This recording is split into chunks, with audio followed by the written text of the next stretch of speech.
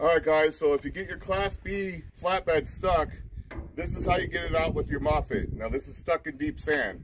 You want to get the forklift like you're going to mount the forklift, get the boom back a little bit so you can get your stabilizers down closer to the truck and lift up. Now you always want to carry some lumber with you. So this is what we do. You're going to want to put the lumber underneath the tires. Always be careful, the truck's not going to fall on you. And you want to make yourself a little path here. And you want to do this on each tire, so keep enough lumber for each tire for this. And also what you want to do before you put the lumber down is you want to get all the sand out of the way.